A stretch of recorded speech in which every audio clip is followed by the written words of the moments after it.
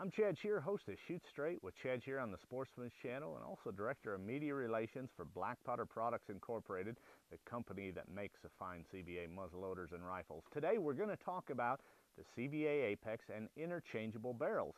You know, for years people have taken several guns to get the job done. Well, now with the CVA Apex, one gun will do the job. You just interchange the barrels, and it's relatively easy to do, and we're going to show you how to do that today.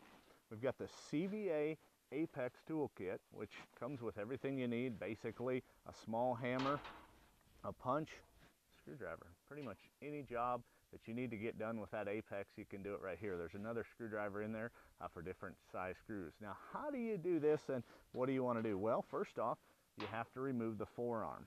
And we're just going to take this. We've got a rifle caliber barrel on here, and we're going to swap it over to a muzzleloader.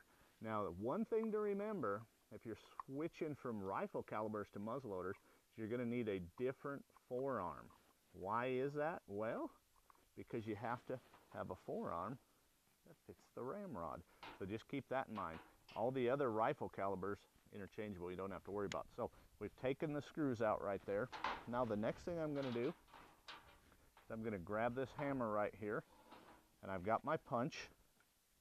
I'm going to take it, I'm just going to tap it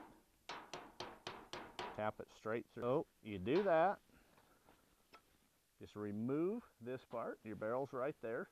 The good news is if you've already sighted your muzzleloader or rifle in, you're good to go. Once you put this on, you don't have to take it back to the range.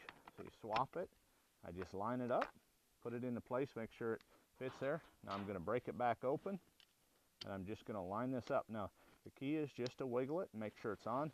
Take your hammer, a couple taps right like that, it's on, it shuts.